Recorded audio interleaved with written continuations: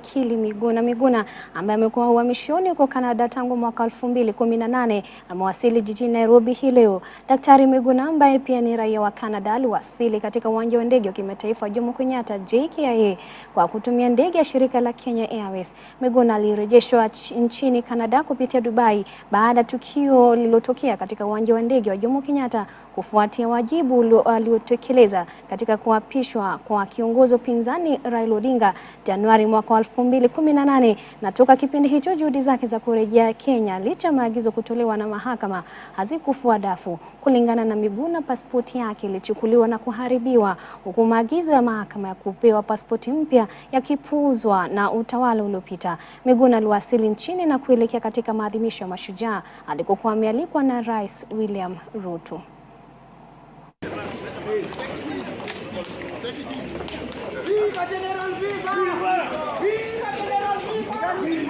I'm extremely happy to be back home.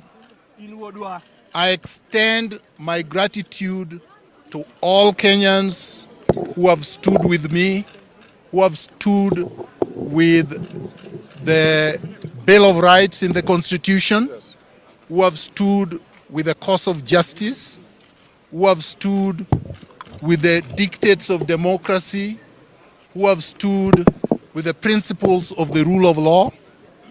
I would like to extend my gratitude to the judiciary that stood firm on the side of the rule of law. I must extend my gratitude to Kenyans that voted overwhelmingly for the Kenya Kwanza government, because that is central for me.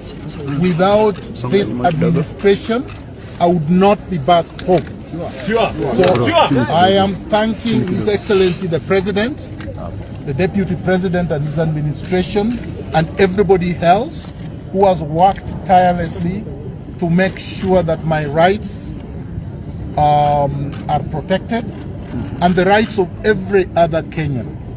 What has happened to me should never have happened to anyone else.